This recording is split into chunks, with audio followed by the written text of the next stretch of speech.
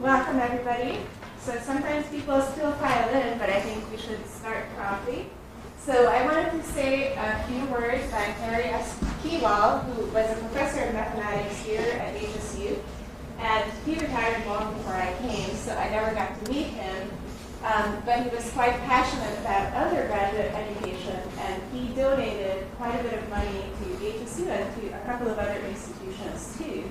So he established a scholarship program after his retirement in 1979, and then after his death, they actually established an endowment that's paid for the lecture series and that's continued to pay for the scholarship. And in fact, the scholarship amount has grown, so it's $5,000 now, and if you're coming on May 9th to our department award ceremony, you'll get to find out who our next year's outstanding Kieval scholar is going to be.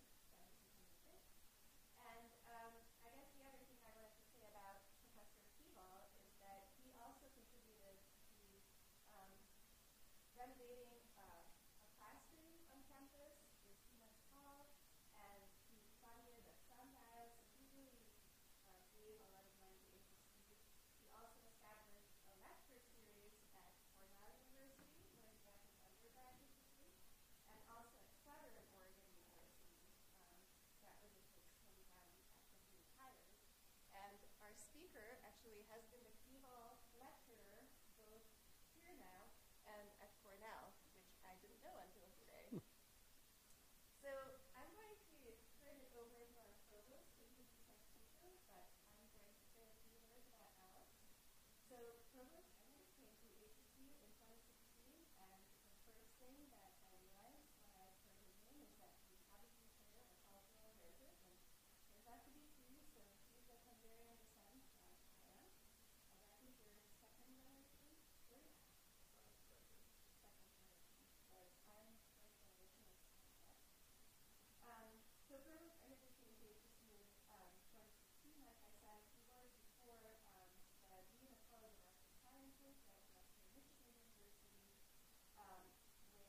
where he had been since 1993. He holds a PhD from the Pennsylvania State University in plant biology, and he's found various publications. So Alex, would you please go ahead and introduce yourself? Great.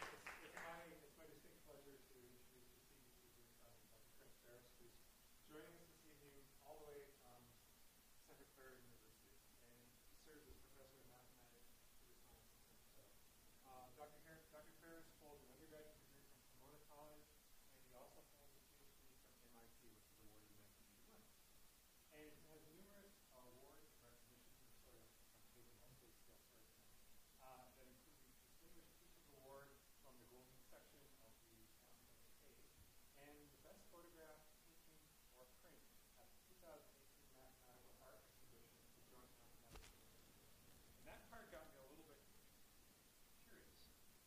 So I began to look, as I prepared for this evening, at this book called Creating Symmetry, the Artful Mathematics of Wallpaper Patterns, published by Princeton University back in 2015 by Dr. Farris. And as I dug into a little bit of information about this, I discovered a couple of book reviews. So I'm going to read two book reviews. The first one, I'll just talk about it. What does it say about the book? Creating Symmetry begins by addressing the enigma of a simple curve, whose curious symmetry seems unexplained by formula.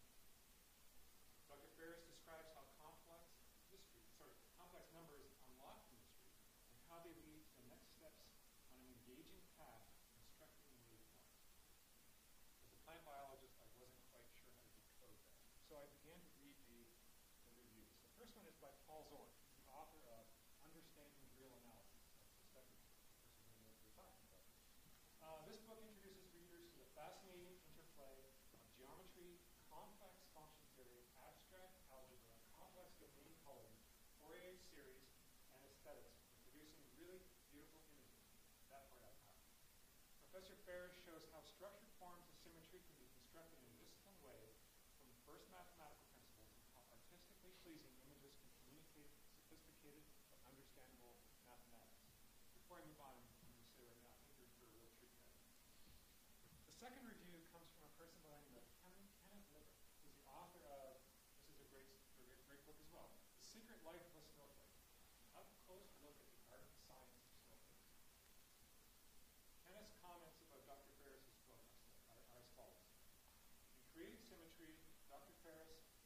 explores the concept of symmetry and its application to creating artistic patterns in 2 dimensions. The result is a set of algorithmic tools for transforming ordinary photographs into rosettes and wave-like murals decorated with colorful swirls and gradients. It is difficult to imagine a more engaging focus for teaching the mathematics of symmetry. So the word I wrote down was, wow. So what an incredible review, praise, and appreciation for this wonderful book. So please join me in welcoming Dr. Farris to Humboldt State this afternoon, gosh, time shifted here, to deliver the 2019 Spring Kieval Lecture. So, welcome. Thank you. Thank you. I'm delighted to be here. Yes, I asked for the lights to be turned down. Better that you should look at the screen than look at me, because what I really have to show you is up there. I've been very gratified by the good reviews of my book and really by the overall reception of my work, which has surprised me. Symmetry is a very old topic, and I found it hard to imagine that I would find something new to say about it. Well, I'll tell you how I found that. I even have my, like any good superhero, I have my origin story to share with you. So, it looks visually to me as if I'm addressing mostly mathematicians here, but my remarks are very much planned for the non-mathematician. So I'm going to begin by asking what the word symmetry means. So we can all, go back with beginner's mind and think about what it might mean to have something be symmetric. Well, I asked our art historian at Santa Clara way back in the 90s, I said, what does symmetry mean to you art historians? And she said, oh, it's like 2 sides of your face being the same, or 2 sides of a butterfly wing. And I thought, oh, is that what they think? And yeah, this is the front of our mission church. And if you've never visited Santa Clara University, Jesuit university built on the site of one of the Santa Clara missions, I highly recommend it. But you'll see that this building enjoys that feature of symmetry. Like, ignore the tower and the little side building there, and the 2 sides really are the same. That has reflective symmetry, I would say. And why did artists maybe get into using this as a pleasing device? I believe that it's because we saw this in nature quite a lot. So here's a beautiful flower. Y'all know the Mariposa lily. They probably grow around here. You can see that has 2 halves the same. Well, that actually has another kind of symmetry too. That comes in 3 parts the same. And if you go inside the mission church, you can see that some decorative artist has had that idea and implemented it as a decorative pattern. So here's a thing with 4 parts the same. And I'm going to call that a rosette.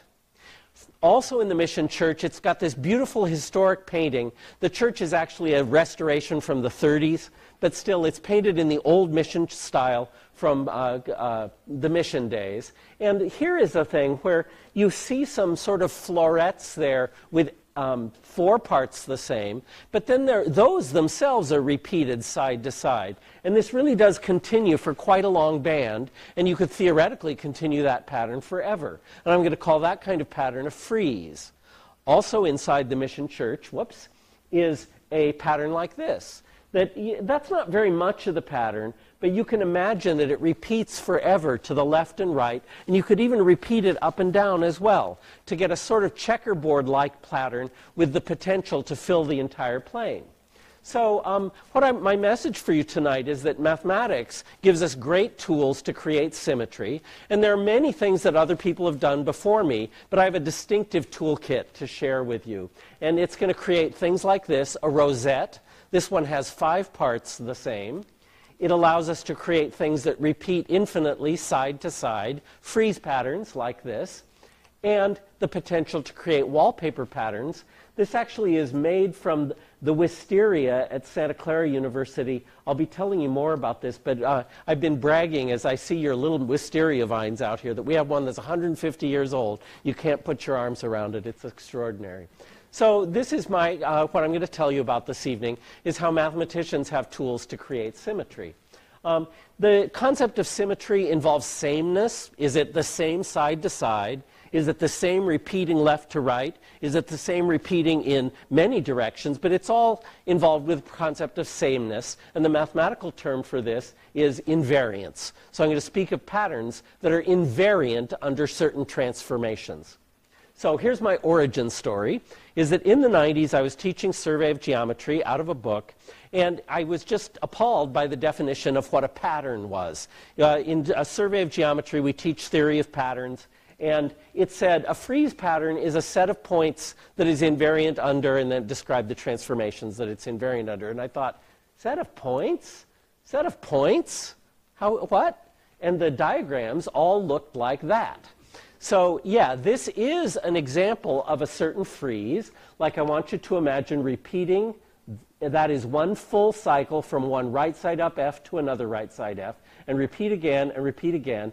It's got this other interesting symmetry that you can flip and slide, and the pattern falls into coincidence with itself. But, you know, so the set of points are the points that are black there. And so I thought, set of points, no, that's not what a beautiful pattern is. I wanted to see things that looked like this. This also demonstrates the idea of translation, you know, of continuing, repeating in the same way again and again, side to side. And it's also, if you look, it's got that flip and slide, flip and slide. So I was teaching out of this book. I never thought that that would take over my life for the next 25, 30 years, but yeah, it did. So here's another thing about pattern, is that when I decided I was really interested in patterns and wanted to study them more, I read in the big Bible of patterns that a pattern is obtained by repeating a motif. So a motif is a piece, and you repeat, repeat, repeat, repeat. And so I thought, yeah, great, if that's your definition, you just do that. Carve it in a potato and go stamp, stamp, stamp, stamp, stamp. You got a pattern. 5 copies of a motif. No, I want my rosette to look like that. Yeah, it's true that you could take a pie slicer and cut out 72 degrees of that and repeat the pattern from that. It's not that there is no motif, but it's that the motif isn't the thing you notice. That's not what you notice. The thing you do notice is the invariance. When you turn this thing by 72 degrees, the pattern falls into coincidence with itself. So I, over the years developed this response that no, patterns aren't that. They're not made by stamping out copies of a motif. They're made from waves. So I come from the land of smooth mathematics where we study waves, waves. You can imagine waves on the ocean. And I decided that's how wallpaper should be made. So I've developed this technique where you can take a photograph like this and use a process of complex valued wave functions and turn that into a pattern that looks like this. You might think that there are parts there. You might think that there are pieces to be assembled. But really, the whole thing works together as a smooth, wavy, repeating thing. So, and it's really fun to look closely at the detail. So I don't know, I have this personality where I look up there and see the stem of the peach and go, oh, that's so beautiful and dear. And then, my little shoelaces there, becoming a very subtle feature of the pattern here, and the denim of my jeans. So there is this software called Symmetry Works. It was written by Bowdoin students. It's public domain software. I can give you a little PDF about how to download it, how to play with it, how to learn about it. There's some other commercial thing called Symmetry Works, but anyway, find me and I can direct you to this. And the whole gestalt here for non-mathematicians is that the reason this is moving for me is that there are, sort of 2 things that I think are beautiful. And one is the astonishing beauty of pure mathematics that sometimes feels sort of cold, and, it's out there, but, it's just amazing. And then the world. I'm very engaged in the world. And so to bring those together in one body of work has been a source of great delight for me these many 25, 30 years. So yeah, please read the details. I'm delighted with this book. Princeton University Press did an astonishing job to make it beautiful and to make it cost $35. It's a coffee table book with color photographs in it. And so yeah, please read the details. Here's what I would like to share with you this evening. So here's a little outline. I want to talk to you about when you look at a pattern, what do you look for in order to analyze it, in order to learn more about it, in order to reveal its symmetry. And then I want to talk about classifying patterns and hope that as you move through your world, you will see patterns and then stop to think, oh, wait, what's going on in that pattern? And I can even tell you there's this goal, a learning goal. If you could learn to classify patterns according to this certain classification, I'd be really happy. And then I'm going to tell you just a little bit about the wave theory. We're, not a math talk, so we're not going to go very deeply into the partial differential equations involved. But I will try and give you a feel for what do I mean by these waves and how do they fit together to make these patterns. And then I have kind of too much to say about symmetry variations and topics that came to me. Some of them are the chapters at the end of the book, and some of them are things since the book was published. I continue to be surprised by how there's always something new. I thought I would say something about this and be done and then go study something else. And it just keeps opening up with more and more stuff. I'm amazed. So there's a theme that goes throughout this, and it's a theme of freedom and constraint. So that on the one hand, as an artist, yeah, you're free to make all these artistic decisions and choose things to be any way you want. But if you're going to make patterns, then there are constraints. And there are some corners you can get yourself painted into. So that if you're going to have it this way, then you also have to have it this way too. And that's a very interesting tension that I've enjoyed working with in my work. I think every artist understands the idea of balancing freedom of their imagination and constraint of their medium. And that happens here too. So here's our pattern. What happens when your mind looks at this and says, look, it's a pattern? There's just this concept of repeating and invariance, and somehow this is invariant under doing certain things. And let me highlight for you this concept. I'm having trouble with my clicker, with translational symmetry. I have taken another copy of this and I have moved it, it looks like down and to the right, until the pattern falls into coincidence with itself. Maybe I took that dot and moved it there. But I don't want you just to focus on that one dot. I want you to focus on how all these dots line up with all those dots. And all these little diamonds line up with all those little diamonds. And you might say, oh wait, but the original pattern was a square and this new thing isn't a square. Well, I invite you to engage your imagination and realize that what I showed you at first was a swatch of an infinite pattern. And therefore, as I move this, you can see what's beyond the frame. And I said this in my talk this afternoon. Many of you were there, but it's so important I want to repeat it. There's something about our visual cortex that allows us to pick up a piece of the pattern and move it and see that it is the same in that other place. Why did we evolve to do that? Surely this is the good plant.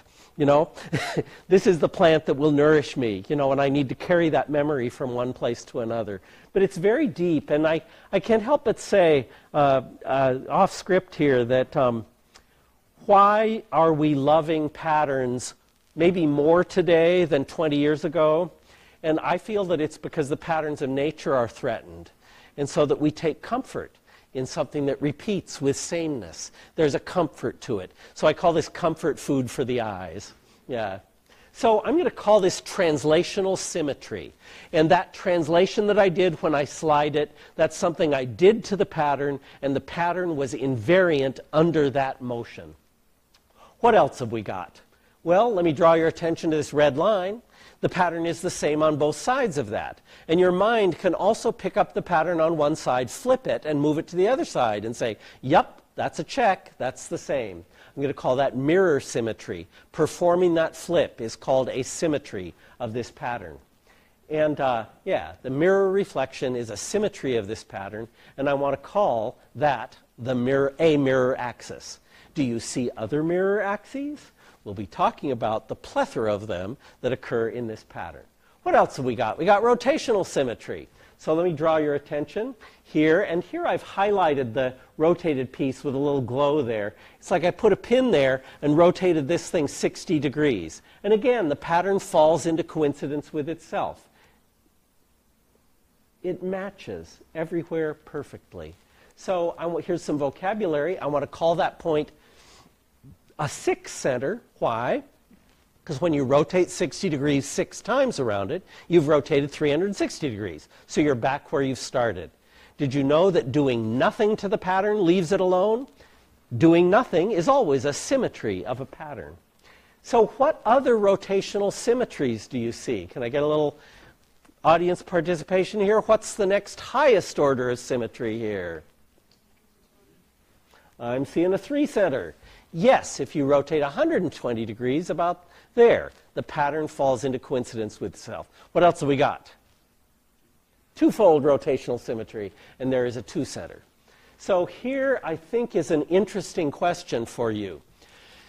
What if I wanted to be the most creative person in the world, and I wanted to create wallpaper with 6-fold rotational symmetry, but I didn't want to have any of that 3-fold symmetry, none of that 2-fold symmetry. I don't like that. I want to have it just my way. We're going to find out. But that's an interesting question. And then I have to tell you, this is made of stained glass, and it looks like stained glass. But I think I have a little more of it to show you here. Sometimes people say, oh, that looks like a kaleidoscope.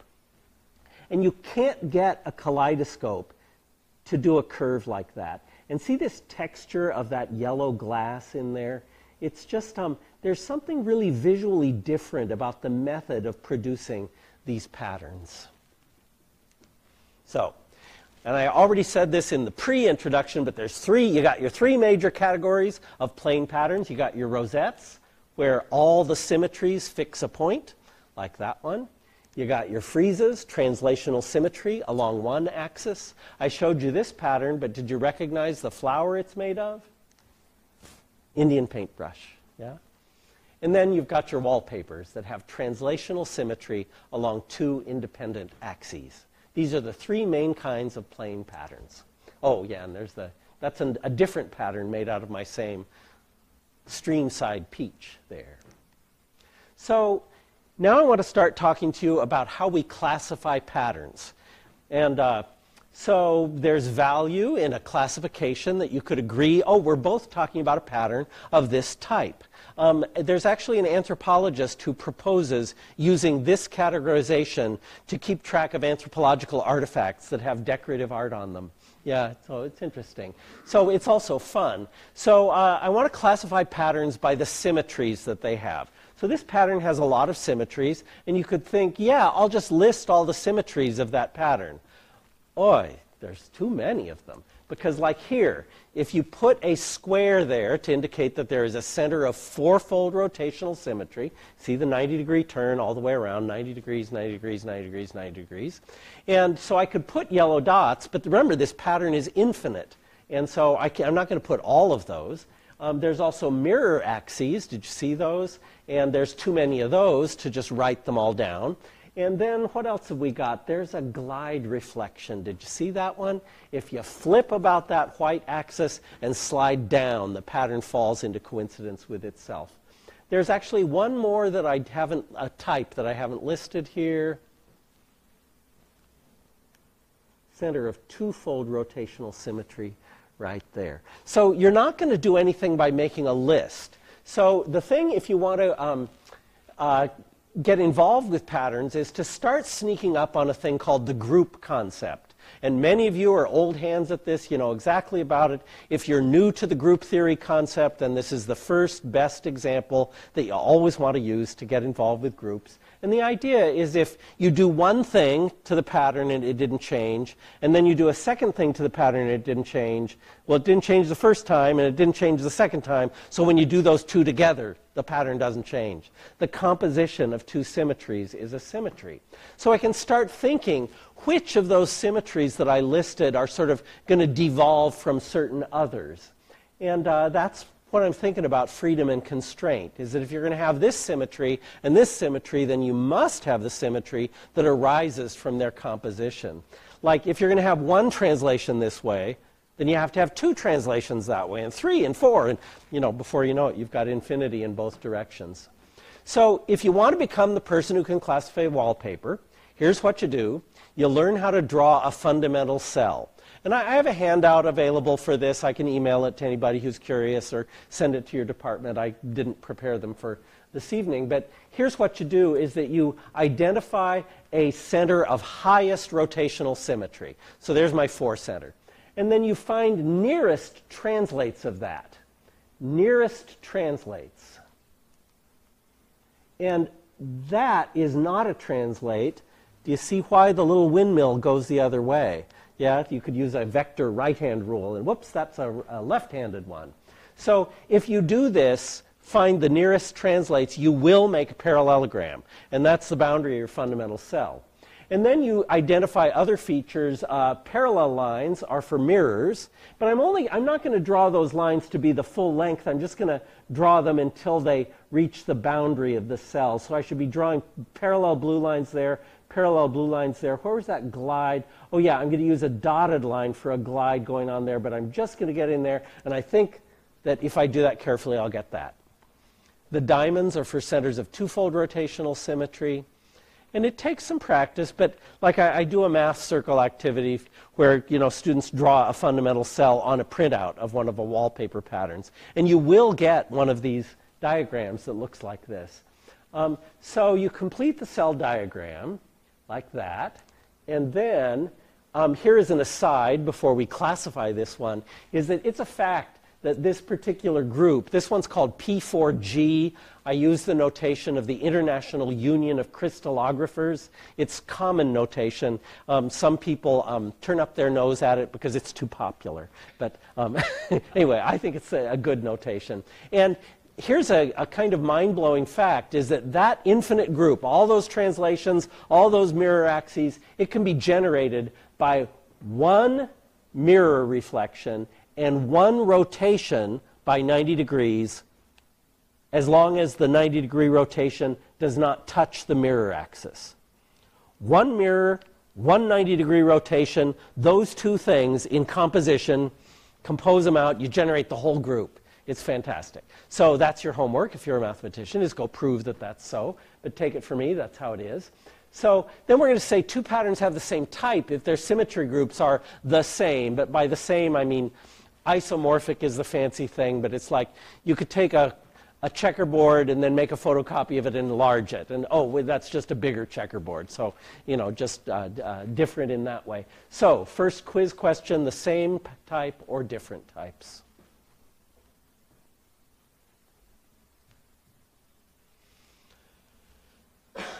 Votes for, everyone has to vote. Vote for. These are the same type. These are different types. Once again, everybody has to vote. These are the same type. These are different types. I tried to fool you by turning this on its side, but that's a fundamental cell. And there's a mirror axis that doesn't touch the 4-center. So because this has a 4-center, center fourfold rotational center, and a mirror axis that doesn't touch, it's the same group because they're generated by the same thing. These are both P4Gs. Same or different? This is your next quiz question. I wish I could say there were valuable prizes.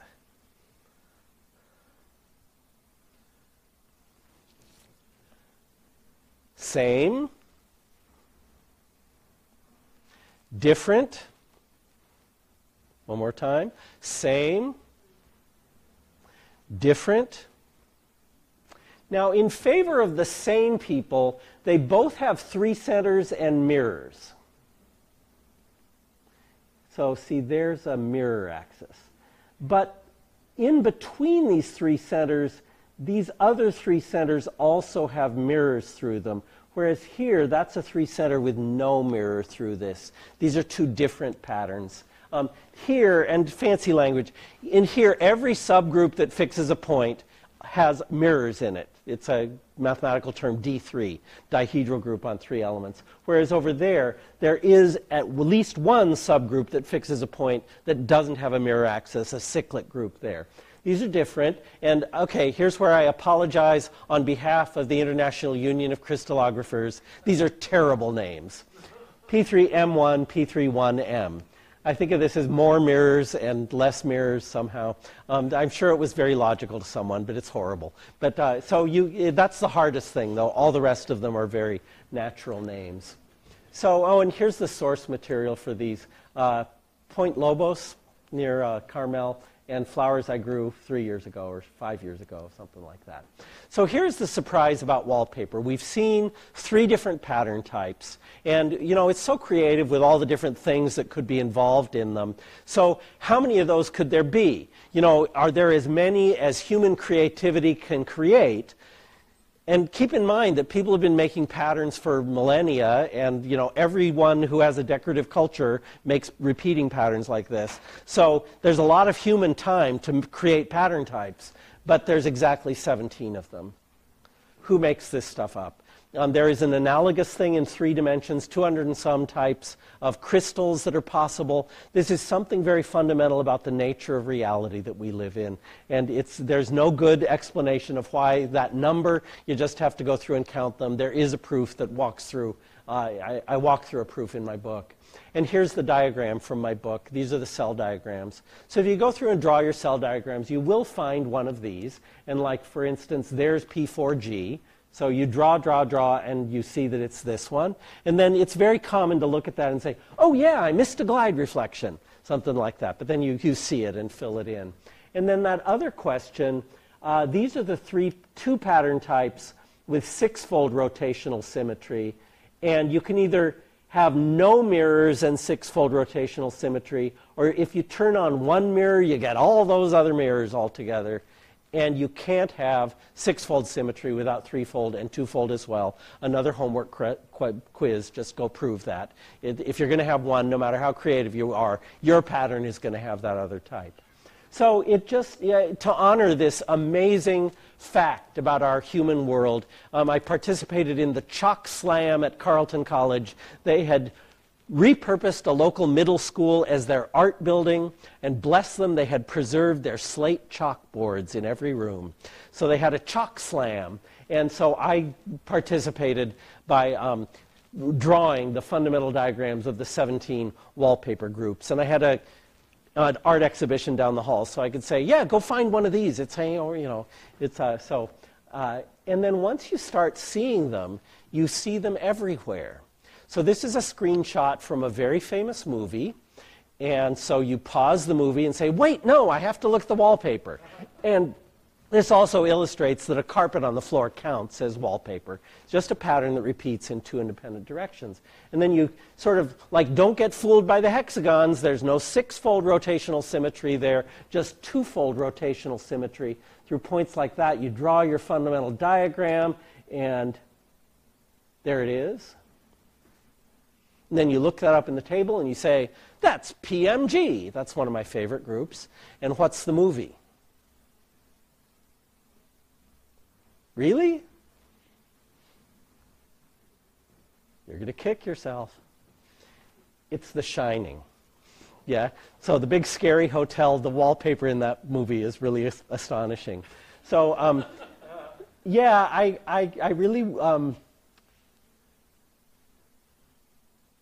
I thought it said something under there. I would love for you to become the person who pauses the movie to look at the wallpaper. My husband makes fun of me, but I'll say, wait, stop. We have to, we have to look at that. Because it's just a beautiful part of human culture. So, okay, I'm going to maybe shorten this part about how the images were made. So I want to know, how do you take a photograph and use complex wave theory and turn it into a pattern like that? There are potentially infinitely many parameters to play with, so that artistic selection process is a very human activity. The basic ingredient is a humble plane wave. So I want you to think of waves as like the long waves in the ocean, not the waves that crash on the shore. Those become singular, and I come from the land of smooth. So I'm thinking of smooth waves like this. So just like this goes red, green, blue, red, green, blue, red, green, blue. And that's the basic ingredient. That's all these are. So the basic plane wave shows hues, and I want you to think of a color wheel where the hues go around from red, green, blue, passing by yellow and cyan and magenta on the way. So that's just, this visually is going that way, but it's also giving an output that sort of goes around a color wheel like this. So it's like that's my color wheel, and this wave is sort of progressing here while going around a wheel like that. This is the formula for it. If you like formulas, that's e to the IY. That's just proceeding in the y direction. That's the famous Euler formula, much beloved by mathematicians. So when I say complex number, you could just think, oh, he means a color. Okay? So a complex number and a color are in some sense the same way.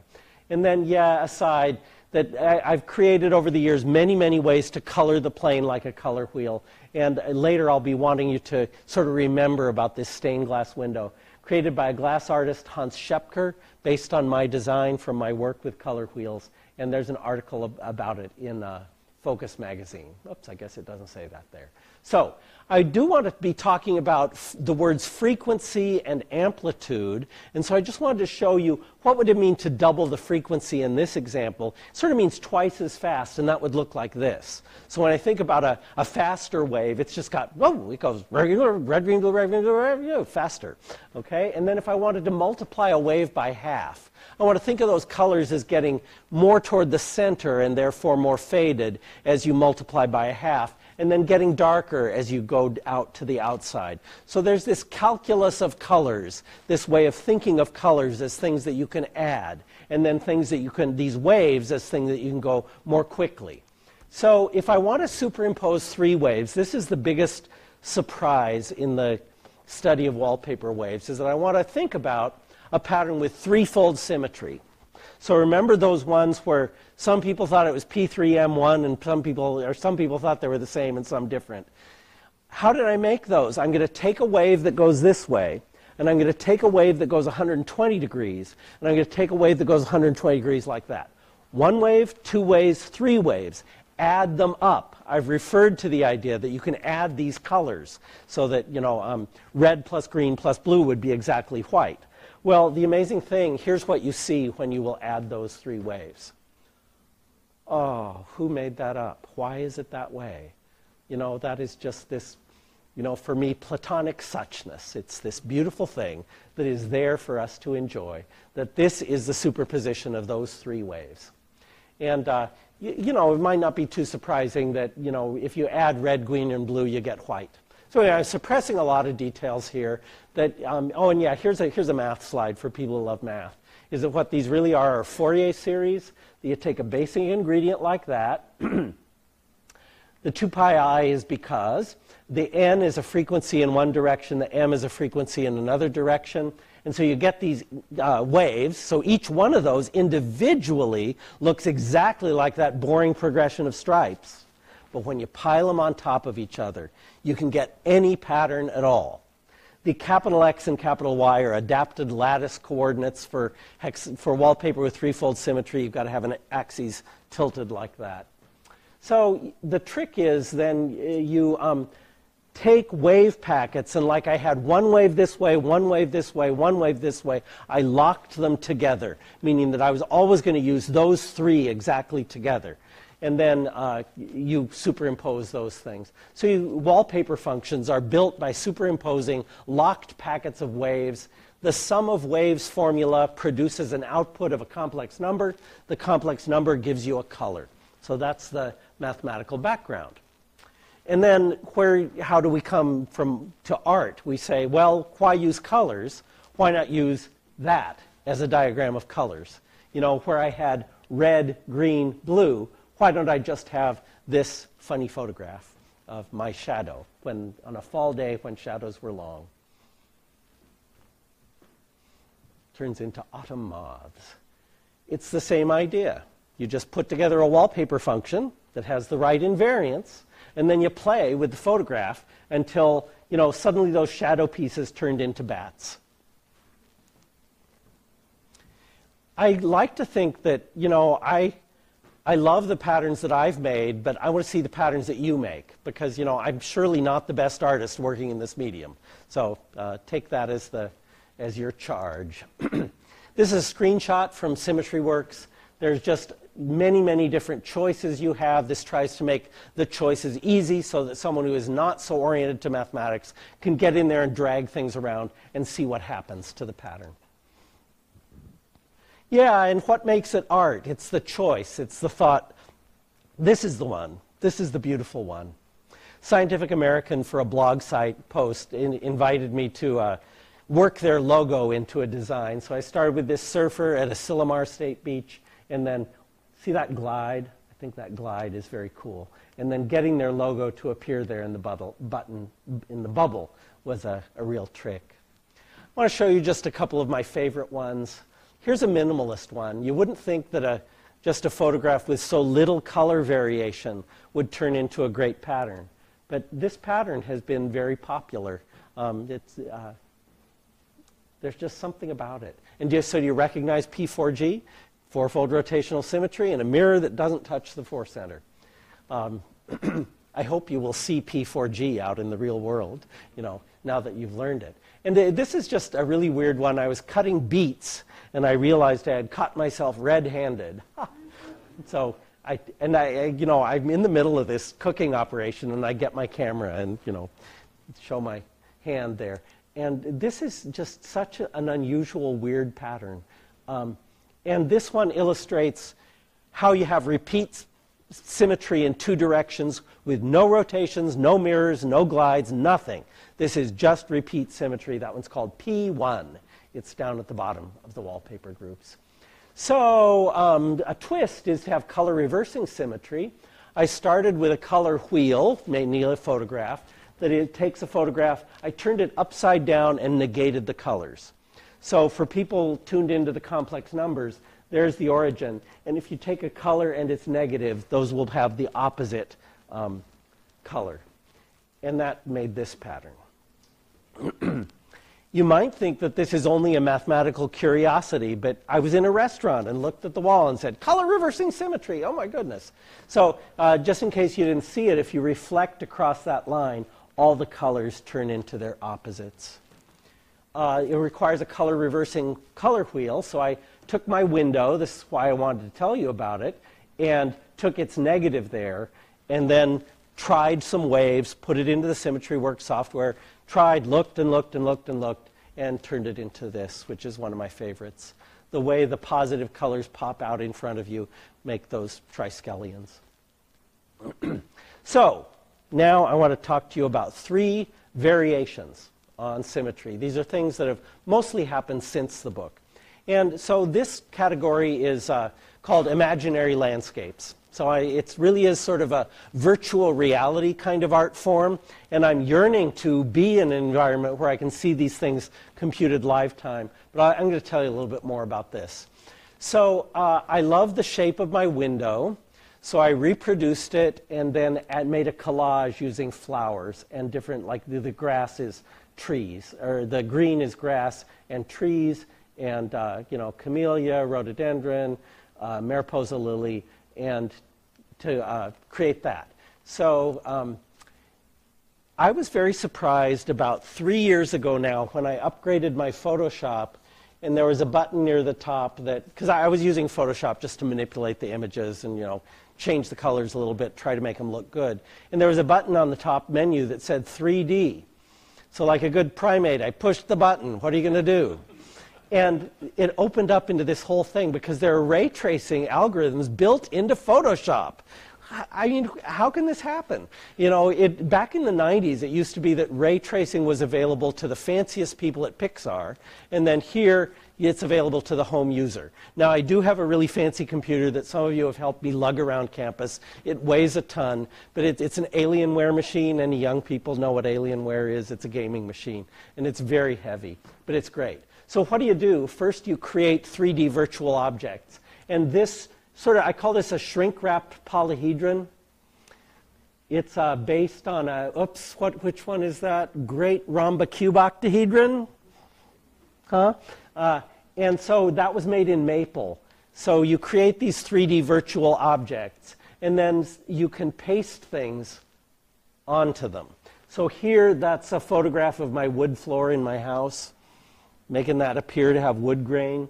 And then this is made from that collage, the floral collage that I showed you, except that it's painted on a sphere with cube symmetry, because this thing has cube symmetry, so I wanted a ball that had cube symmetry. I put a copy of the ball inside of the weird shape and said, by the way, you are made of crystal. You can declare material properties inside Photoshop. I'm dazzled and amazed. And you could say, oh, and floor, by the way, be really reflective. And then you can shine lights on them. So you can, tune the lighting so that everything is well lighted. And then on my fancy machine, it took about 24 hours to render this. So, you know, it's the machine just going, okay, I'm trying. I'm figuring out where the light would go if there were a camera here, if these things were real. So I've been delighted by the possibility of creating imaginary landscapes, and that's all of them I'm going to show, because I want to save a little time to talk to you about Fibonacci spirals. So this is the pattern on my shirt. If you want to get a shirt like this, you can go to printalloverme, PAOM.com. You can upload your own wallpaper pattern or whatever pattern you wish. And you can, Alex was kind to mention that I had won an art prize, and it was for this piece. So yeah, you use what's called the complex exponential function to take a wallpaper pattern and wind it around into this particular kind of spiral.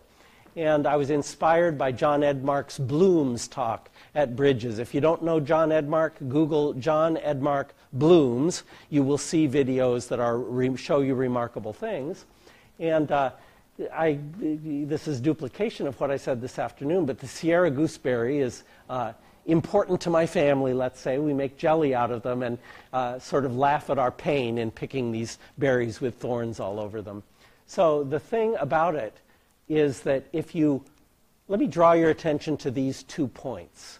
There's a very special angle here called the golden angle, related to the golden ratio. And if I were to rotate this image going from there to there, then I would see almost the same thing, but the thing at the top would be just a little bit bigger. Okay? So if I were to show you a succession of images computed from this same base image, then it would look like the thing was coming out at you and getting bigger, or blooming. That's what John Edmark meant by blooms.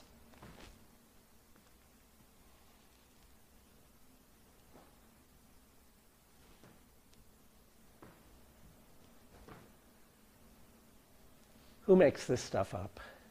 And then you can use these as functions on the Riemann sphere and then make shapes out of them. So here is a very weird thing. I've got a 3D print of this one, except I had to sort of tone down the extremely spiky stuff at the top.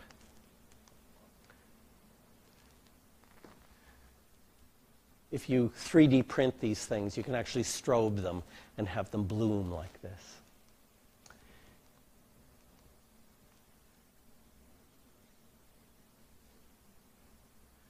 And then I think I showed some of these earlier today, so many of you have seen them.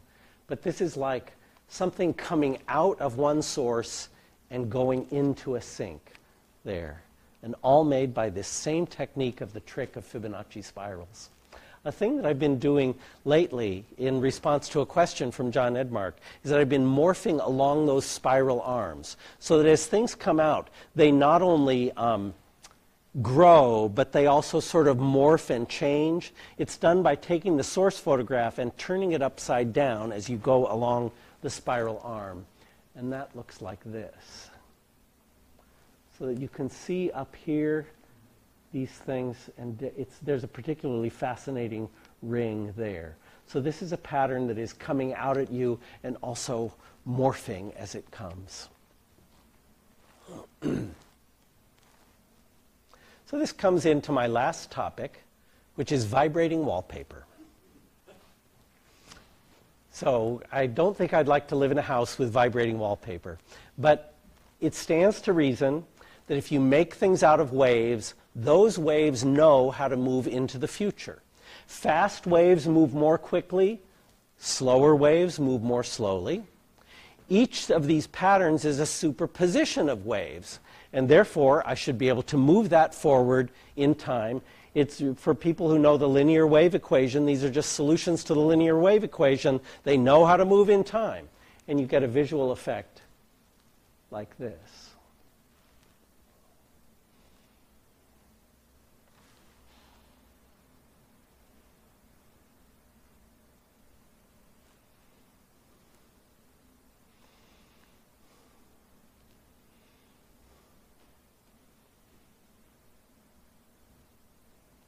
They're maintaining the same symmetry, because the symmetry is like a property of the waves.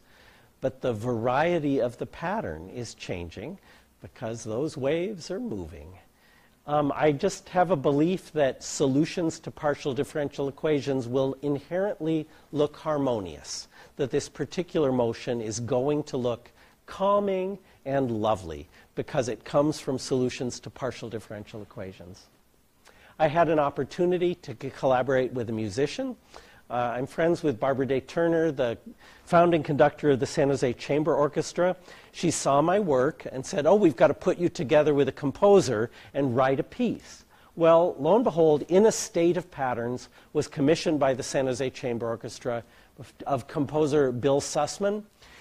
I gave a talk at Bridges last summer, I guess, in Sweden, that because these are made of waves, there are frequencies that go with those waves, and so there are these weird scales that you can use. So that's what I proposed, is you use these weird scales that have notes that aren't in the piano, but he decided that no, he didn't want to use the special scales. He just wanted to write beautiful music, and I'm going to show you one of the movements. It's a piece in 6 movements where each one comes from a different photograph of California. California poppy, Sierra Nevada, that one with the sweet peas that you saw, and then Sierra tree death, another one with Sierra tree death, and then so the stars come out to comfort us. So here is the Sierra Nevada movement. It's about a minute and a half long.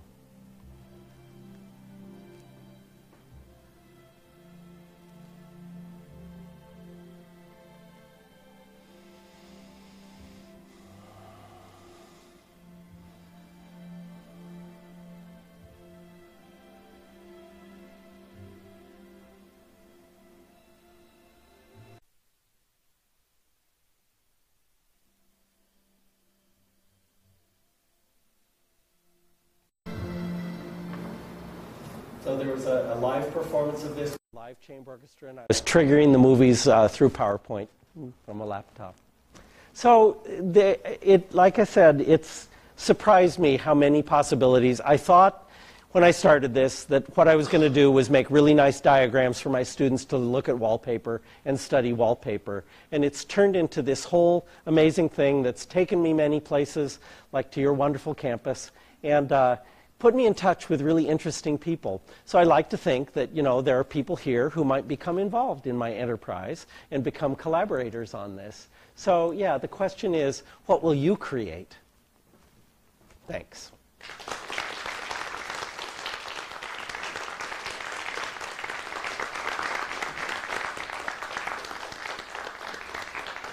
Thank you for that wonderful talk. Thank you. I'd be happy to answer questions. So you're rotating the point, the plane there around a fixed point. Yeah. And so this kind of optical illusion but it's simply a rotation. That's right, through that special angle. And the trick is, and I think I told John something that he didn't know, is that you use a Fibonacci sequence of complex numbers that starts, it's the same Fibonacci recursion, but it starts with initial data 1i, and then that generates this, it depends, it's a long story, but it generates these special wallpaper patterns that there's 2 things about them, that when you wind them around, they match, and the second thing is that there is a translation so that when you go by that, or there is an angle, so that when you rotate by that angle, it's almost exactly fit, but it's off by just a little bit, and that little bit makes that expansion. Because the angle seemed big, but it was many frames per, so it's just, that's the symmetry that we can't see. Right, yeah, it would drive you crazy if you saw all the things in between, but we're only seeing this frame, this frame, this frame. And that's the thing about strobing these things, is you get a 3D print of them, and then you get the strobe so that it only flashes after that magic angle has passed. And this is what John Edmark's blooms are. He's got these boxes with a strobe light at the top, and you can just see these astonishing things that come out. Yeah, good question. You mentioned math circles in passing. Yes. I work with Tatiana Shubin with our Bay Area Mathematical Adventures series, BAMA.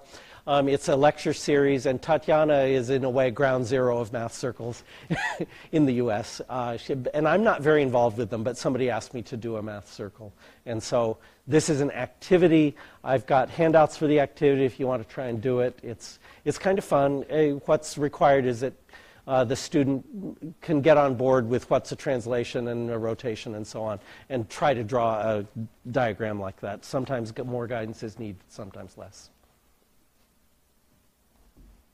Yeah, you had a math circle up here? We have talked about one. I think Brad has had one. Well, we have people who are interested in making it. Yeah. Yeah, I'm not a great source on it, but Tatiana Shubin, she had the most interest. She's at San Jose State, and she had the most interesting sabbatical plan I've ever heard. She traveled around the Navajo Nation founding math circles there. And there's a movie called Navajo Math Circles that I would really encourage you to find and show as a club activity for a math club. It's amazing work.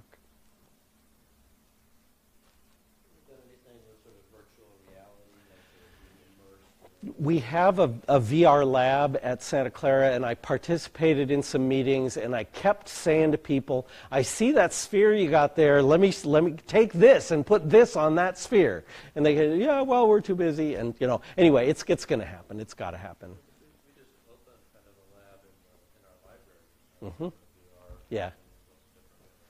Because the fundamental activity is that you define objects, and then those objects they have meshes, it's called, and then you can open up that mesh and paste visual information on it. So I've got the ways, the methods to paste stuff on those things. So I'm hoping that will expand.